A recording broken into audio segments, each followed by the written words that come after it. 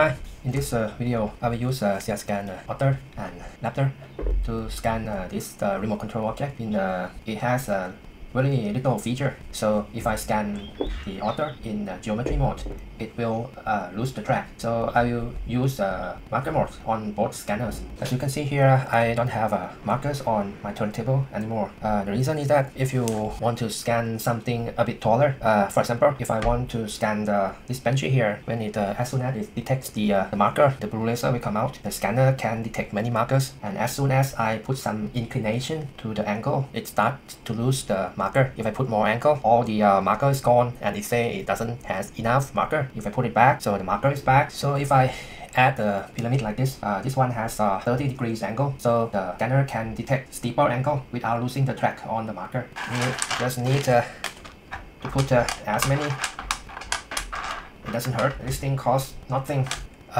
It still can see from the horizontal angle parallel to the table. You can see, still can see the markers. But if I put some angle, inclination, see it's not losing track. It still can see the markers.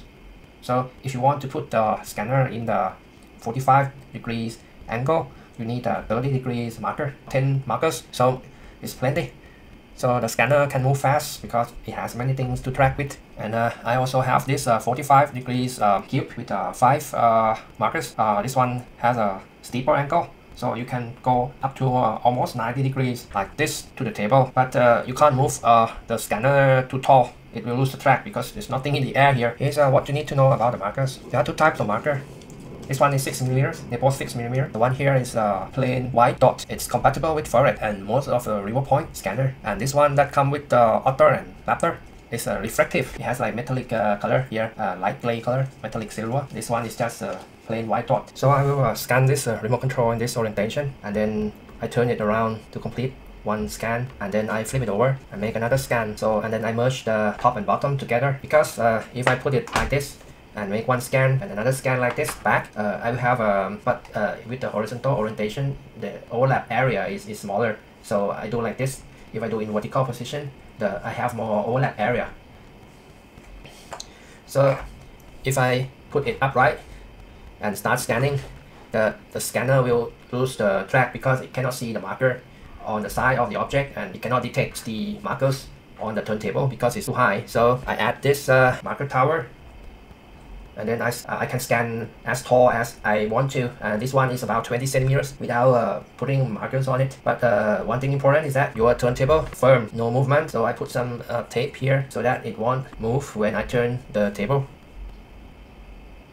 I set the resolution to 0.2 because I use it in Blender. 0.2 is more than enough. Brightness is auto. Most of the time I don't need to adjust it with the Raptor. And IR exposure is for the marker here. I also don't need to adjust it. It's set to manual because I use the same marker, so I don't need to adjust it. As you can see here, that it tracks all the way up here without any issue. So I start scanning now. Right. So it's easy tracking with the Raptor. The Raptor is better with the marker because it's the only mode that it can scan.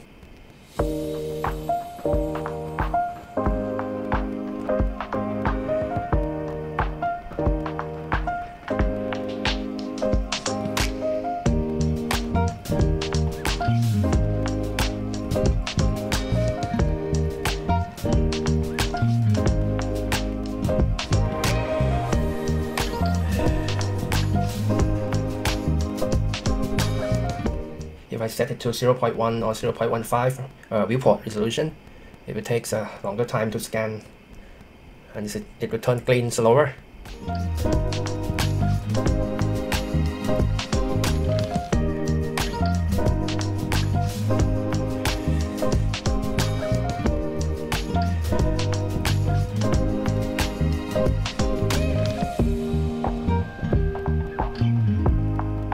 This all looks green to me. Up the top here.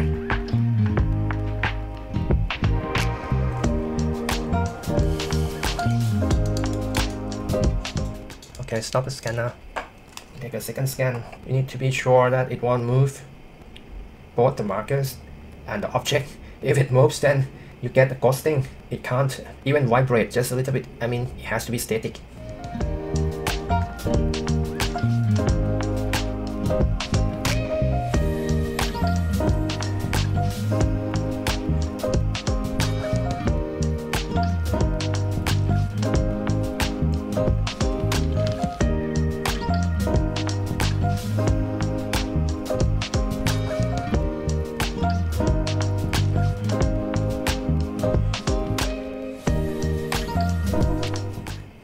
here you have a green and white dot as a marker. I think the green one means that it's using for reference dot. The white one was the old one that it was detected.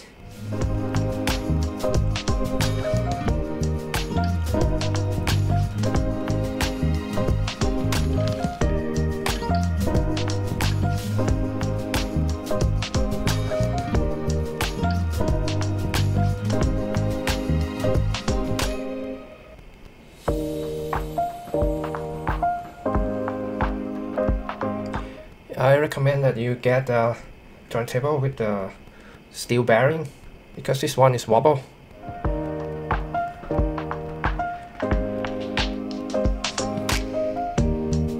So here the top detect.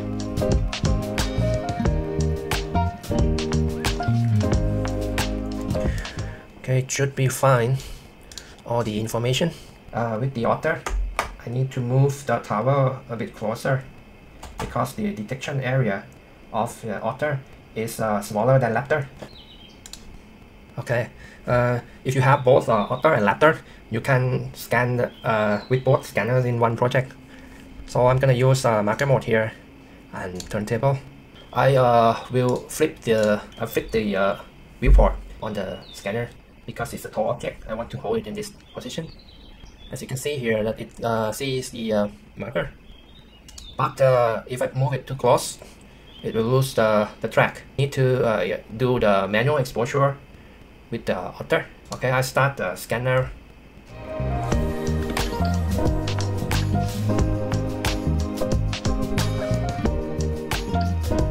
As you can see that the detection range of the Otter is smaller than Raptor.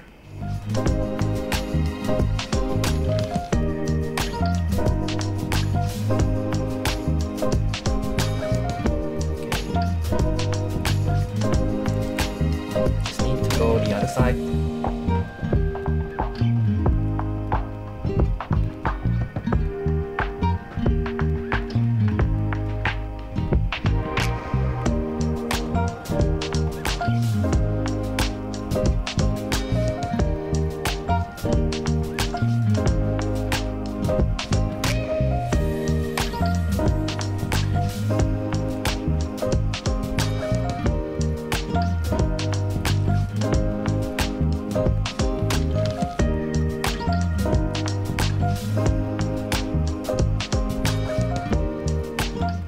You can also mix the marker size between 6 and 3.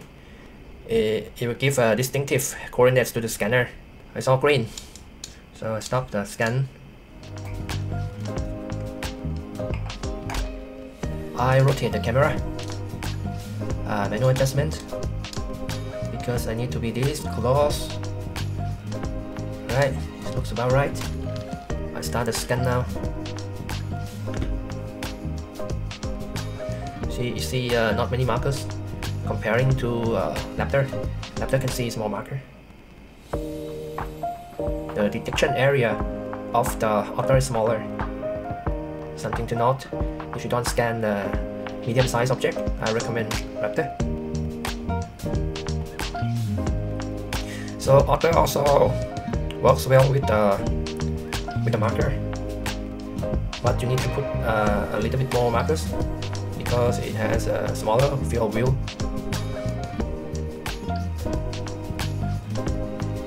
So just to swipe and it's turned green. So I think it's faster than laser. Now I have about one thing to note. Otter, when you scan with the geometry mode, it will scan faster at 30 frames per second. But when I use a marker, it will scan slower. Now I get like 23, 20, not sometimes 30.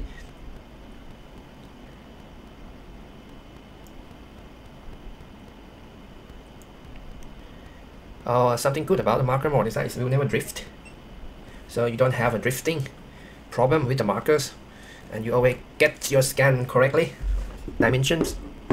Now it's look okay, so I stop the scan. So after processing I draw this box in the CAD software. And then I use the scan mesh that I get from the scanner to cut out the curve inside here. This curve is very difficult to draw, and it takes like a few hours to draw it. You see, it's a 3D curve. I say 4D curve.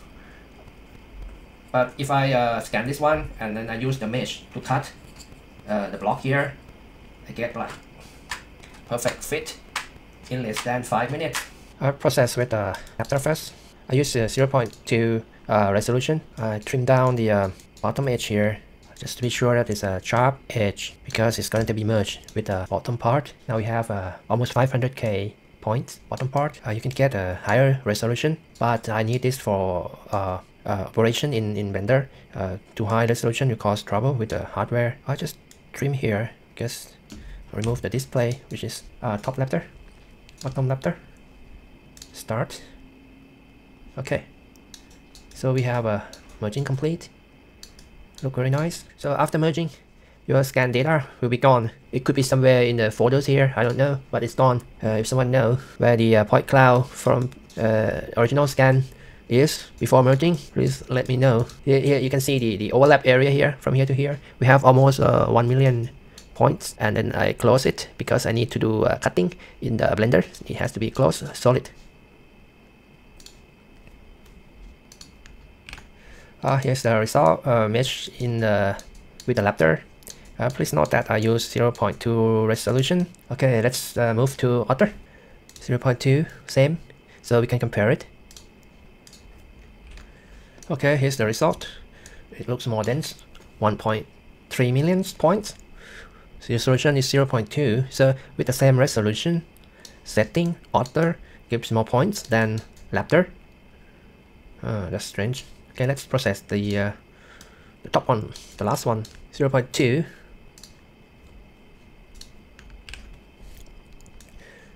So here's the result. You can see here that the Otter, it see through the transparent glass and give a very smooth point cloud. We have a bottom and the top. All right. Some lines here, maybe minimum, and here too. I think it's smooth, but it has different density. I mesh with 1.2 millions, same as the Raptor. Probably I didn't clean up the edge very well, so it shows like joints. Let's compare it. You can see a faint joints on the Raptor too, but they look similar. The Otter is smoother. Raptor has the look at the nipples here. Yeah, the Raptor has more detail. This one looks like the Raptor is better. Okay, I use the one from actually it's the same. I use the one from the Otter to export to Blender. Here's the base that I draw in a cat, and this is the remote control that we get from the Otter. I try to dip it here like this with some angle.